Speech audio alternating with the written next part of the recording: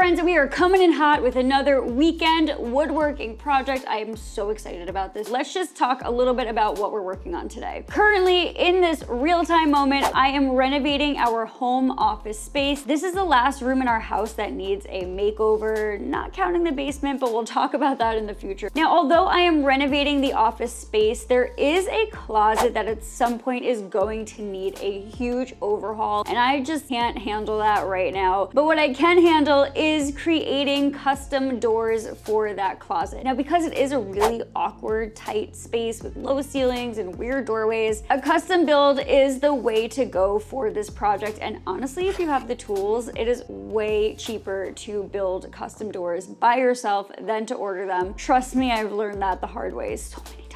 To help bring some life to that closet, which is totally an eyesore right now, I'm teaming up with my amazing friends at DAP Products to create a custom double bypass sliding door system. That being said, I have the measurements for this door right here in my chicken scratch. We're gonna get started on building these doors, and my hope is it only takes one weekend, so I'm gonna stop talking and get building. Let's get started.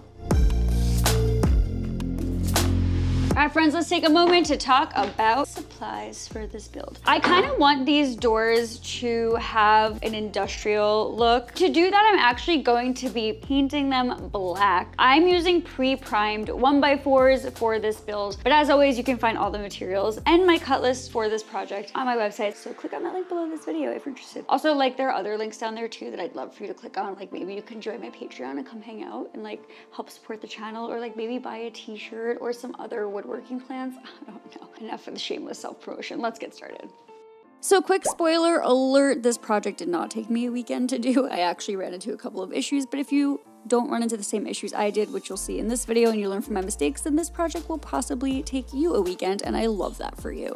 But anyway, after cutting and dry fitting, it was time to start assembling these doors.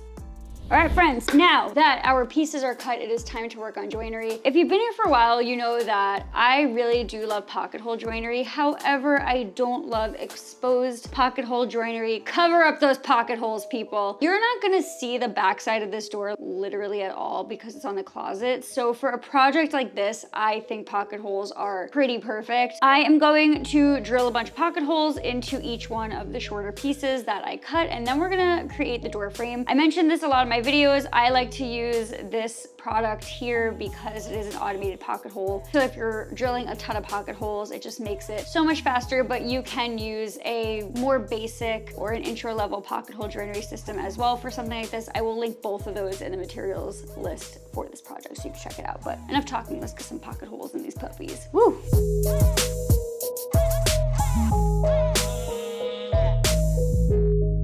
Okay, friends, it is time to assemble.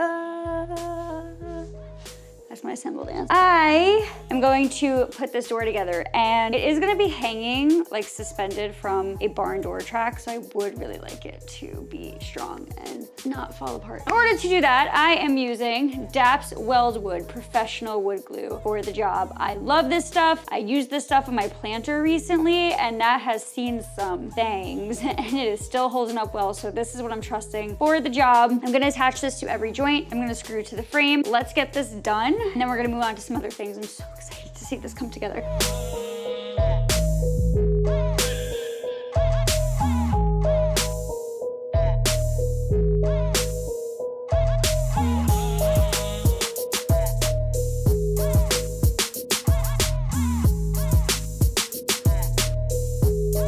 All right, friends, now we're going to route some grooves in the backside of the doors for the acrylic panels. And for this, I'm using a rabbit bit on my router. I'll link this with all the materials, but this is the one. Let's go.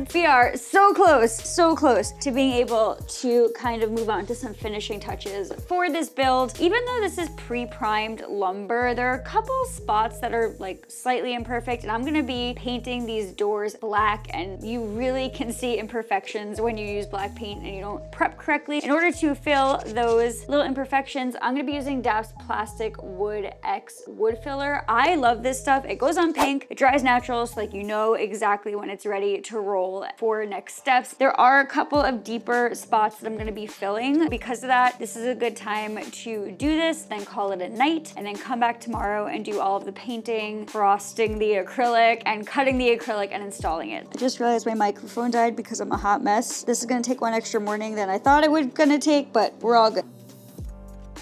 Let's check this out. Looks like our pink putty is neutral. Let's sand this puppy and let's get it painted. Woo!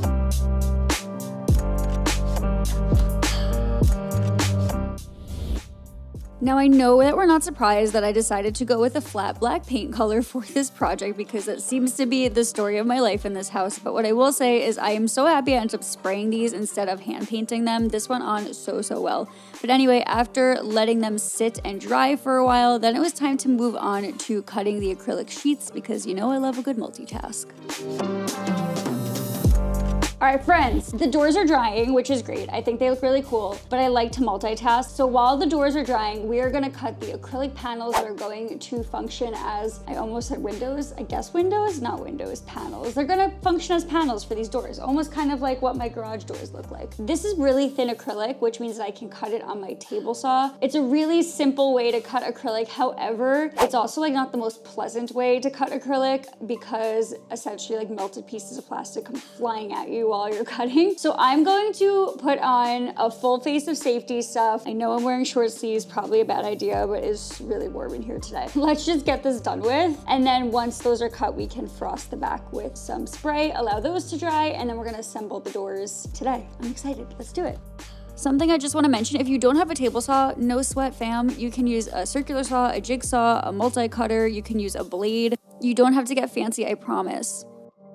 All right, let's frost these puppies up. Got some frosted glass spray. I've never used this before, so I'm curious to see how it works. I'm also low-key laughing at myself right now because I'm pretty sure I don't even like frost cupcakes in my life. This is like the only thing I've ever frosted. Also, I kept the film on the back side for now, so I just don't scratch the other side of the acrylic, but we're only gonna frost one side. Quick spoiler alert, this could have been user error, but I absolutely hated how these dried. We're gonna tackle that in a little bit, but just wanted to put it out there. I'm gonna let these things do their thing, and then when everything dries, we'll assemble. So excited, friends, woo! All right, friends, Arrow brought the door in. Good job, Arrow. So now that the door is in, it's time to get the panels of acrylic in. I just laid this door down on some old t-shirts because I don't wanna scratch it. But I'm gonna be laying all of the acrylic panels into the grooves, and I'm gonna be doing that using DAP's Ultra Clear Silicone. There are a couple ways that you can do this. I'm choosing to do it this way because I wanted something that was going to dry strong but dry clear. You can use construction adhesive. For me, this is the way to go for this project because if I do make a mistake, you won't really see it because it's going to dry clear. So let's get these in there. Can you not scratch my door that I just worked so hard to build, please? Can you go eat that somewhere else? Thank you very much. So typically DAP would recommend a construction adhesive for a project like this, but because this product dries clear and strong, I opted to use it instead, and honestly, it worked awesome. She fits. Woohoo, one down, a jillion to go. Arrow, don't step on it, come on. So props to DAP and the silicone product because the bond between the silicone, the door, and the panels were so good that I tried to remove one of the panels later in the process to fix it and it like wouldn't budge. So word of warning, if you're looking for something that's gonna work really well, definitely check out this particular product. Okay, friends, moment of truth. I'm nervous. What if it doesn't look good? Woo, that looks kind of cool. I think it's gonna work. Wow, okay. Yeah, I gotta do some touch-up paint, but other than that, I think it looks kind of cool. Let's get the hardware on these things. Woo. hope that you cannot see the hue of the green paint through those frosted panels on that door, because clearly I didn't paint the inside of this closet. If you can, then there's gonna be a closet makeover coming at you soon. I'm actually not sold on this frosted door panel thing right now, only because I think the panels look really cool, but for some reason, the actual spray paint that I used to frost the doors just didn't dry nicely. It dried super blotchy. I'm gonna try to like fix that at some point, but like not right now. Right now, I really just wanna get these doors up and kind of out of the way. So I'm going to install the hardware. I will link the hardware kit that I used for this in the materials list if you're interested, but let's get some hardware up, friends. Oh, Sam, so optimistic, so naive. Clearly by the tone of this voiceover I'm doing right now for this video, things did not go as planned immediately after this. Long story short, after hanging these doors, I decided that A, I hated the glass, and B, I hated the spacing, and C, I definitely needed to demo the trim and make the doors thicker, and I was just having a moment where I absolutely hated it. But no worries, because my emotional support human was on her way to help save this project. Friends, remember how the last time you saw me, I was like not that stoked about the doors? Well, I have some help here. Dani's here. And she's helping me fix the doors. I didn't like the gaps between, you're so ominous standing back there with Sorry, I feel like I'm like literally Welcome to the Sam and Danie show. I didn't like the gap in between the doors, so I'm gonna add some trim to the back of the doors to just make them look a little bit thicker. And while I do that, Danie is going to demo the trim off of the closet doors because we just don't think it looks right. So it's gotta go. It's gotta go. All right, let's do it. Let's divide and conquer. So in case you missed it, basically I was so overwhelmed renovating my home office by myself on a tight deadline that Danie was like, I got you. And she like literally hopped on the next flight she could to come help me because she's literally the best and I'm the luckiest. Oh, sorry. I should wear the safety glasses trying to take me out. So while Danie fixed the trim problem, I fixed the door not being thick enough problem and added additional frosting to the panels. While I'm working on fixing the barn door, Danie is working on spackling with DAP's Dry Dex spackle. I love this stuff because it goes on pink, and so like there's no question when it's ready to sand because it dries white. Yeah, I'm so impatient. I never wait, and I never know when. So the fact that it's like it goes on pink and then it dries, white, just makes it so easy. All right, Danie, you're doing great.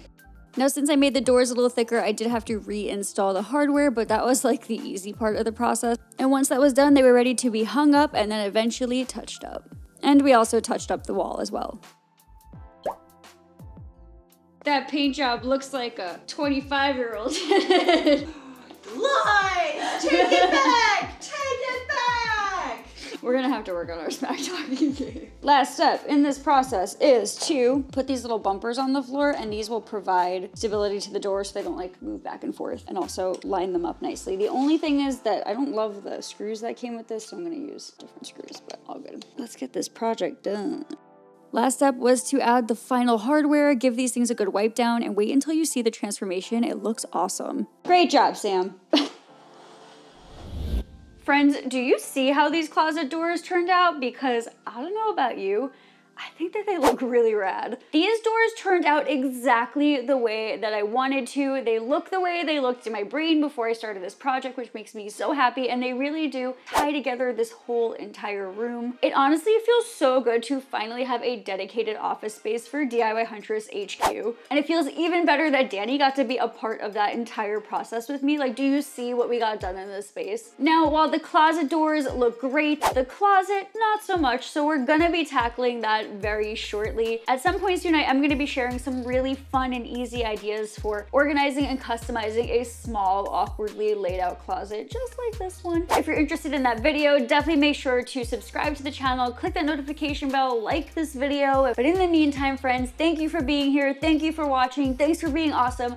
I will see you soon with a new project on the channel, probably next week, to be honest, because I've been working on a lot of things behind the scenes. But until then, friends, happy DIYing.